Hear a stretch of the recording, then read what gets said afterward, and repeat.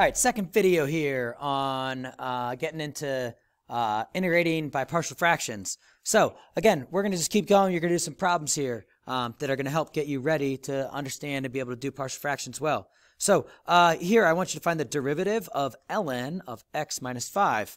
I could say it like this, or I could say y equals ln of x minus 5 and ask you to find y prime. Go ahead and do that real quick. Remember, when we do ln derivatives, the derivative of ln is 1 over of, where the of is that innards. So here I'm going to get x minus 5. There's no chain rule to worry about here because the derivative of the innards itself is 1. So I get that. That's my answer. All right, let's do another one like this. We're going to do the derivative with respect to x of, I'm going to use ln. I'm going to open a bracket just so you can distinguish. Open parentheses, x plus 3, close open, x minus 2, close to the fourth, and then close bracket, close parentheses. Find the derivative of that. Remember, you have some rules about logs for ripping and smashing and plogging. You're going to use all those. Go ahead and hit pause. Here's your answer. So remember, we rip it. The multiplication that's happening right here turns to a plus, and then the 4 gets plogged out front. And when I make it in this form, it makes it really easy to take the derivative of, whereas in here it would have been really, really terrible chain rule. So it's a change the way it looks before you take the derivative problem. Hopefully you're good with that. Let's do another one similar to that. Find the derivative with respect to x of, I'm going to write ln, open bracket that's tall, put a fraction bar, write x minus 4. In the bottom, write x plus 2. Close bracket, close parentheses. Go ahead, see if you can do this one. If you had trouble with that last one, hopefully you remember what the division means now, and you could do the rewrite. Pause. Here comes your answer.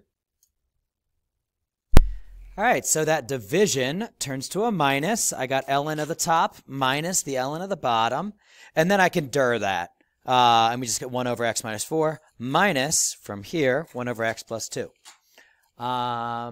Let's do some integration similar to this. So, hold on. We're going to start with the integral of 1 over x dx. I'm not going to tell you to pause. Just do that one. Think about what's the answer there. You should know that one. That's one of our formulas. It is ln absolute value of x plus c. All right, let's do the integral of 5 over x plus 2 dx. This one, go ahead and pause. Here comes your answer. So sometimes it helps to move the 5 out so that we have it set up like this.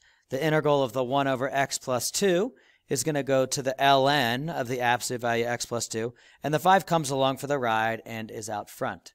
If you wanted to, you could plug this thing, and you could write it as, and to be straightforward, this is a legitimate good answer, okay? Sometimes we're doing a multiple choice test, or we want to go further and do something else, and it makes sense to get rid of that 5, get that 5 out of our way. So you could also see this as ln, I'm going to open a bracket so it's clear, open parentheses, x plus 2, close to the 5th, close bracket. So both of those are good answers. It all depends on what we need to do with the answer. So let's do another one. Integral of 7 over x, not plus, minus 4, and then minus 2 over x plus 1.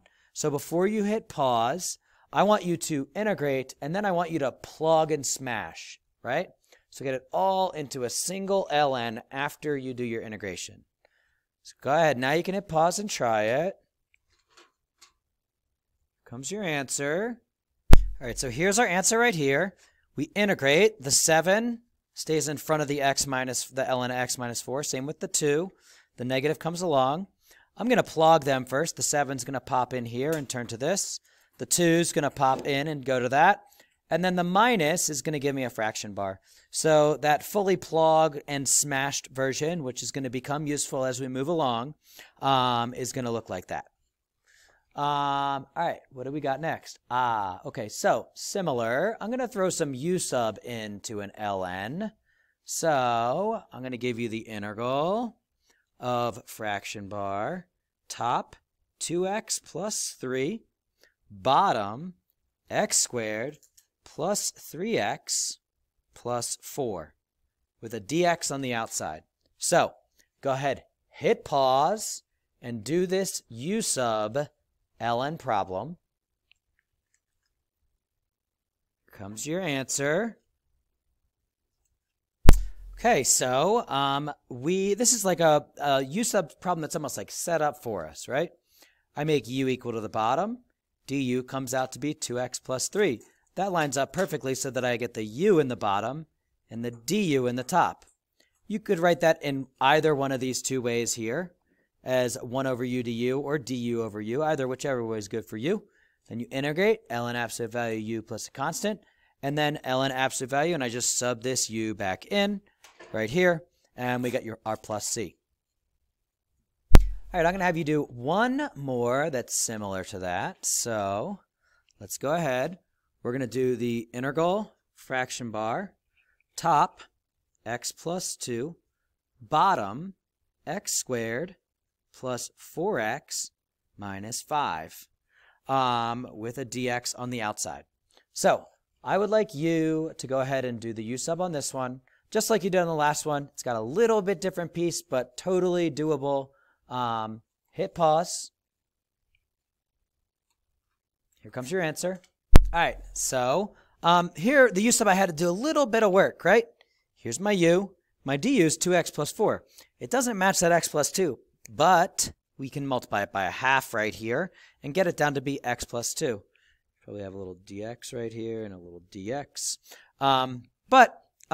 All that does is take this half right here and it replaces this. So I get a half out front. I get the integral of du over u, ln of u with the half here, plug the u in.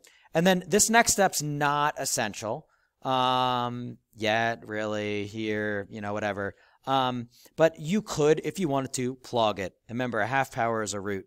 So you could see an answer written like this, but this answer here is just totally fine. All right, so I am going to copy and paste this thing.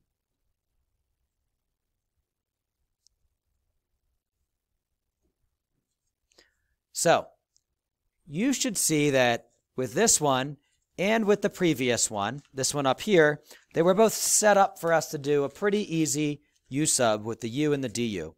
The 2x and the 3 lined up really well with what I had in the bottom in order to integrate. Same thing down here.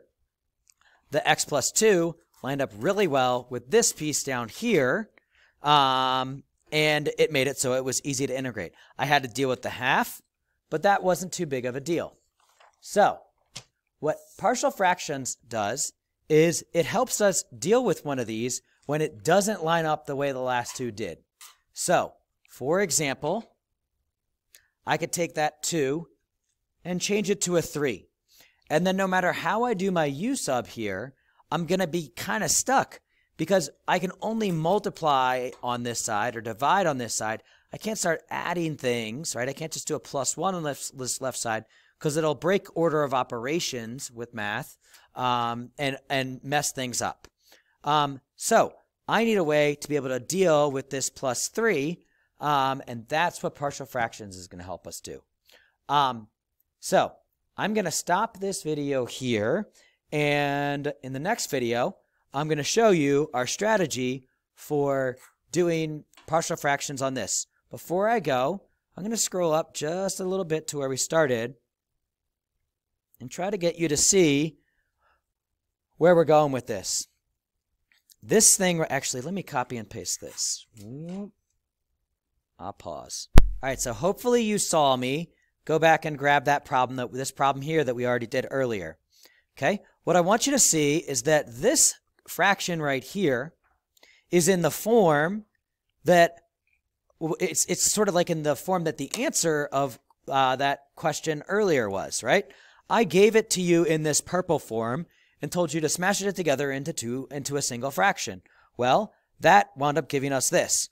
What we need is to go backwards from this, because look at the purple. The purple would be integratable, okay? We just did some integrals like that. All of these, we integrated this. What I'm trying to get you to see is that if I've got two separate fractions like this, it doesn't matter what the top is, it's still integratable. I can calculate that integral because it's easy ln's. So what we want to do is take something like this and reverse it back into the original purple form. And that's what we're going to do here. We're going to reverse this back into this form because then it's going to become integratable like the ones we just did. So in the next video, we'll talk about how to do that reverse work, and I'll try to connect it to this thing because if you understand what we did here, then you should understand how to do it backwards. So I'll see you in the next video. Peace.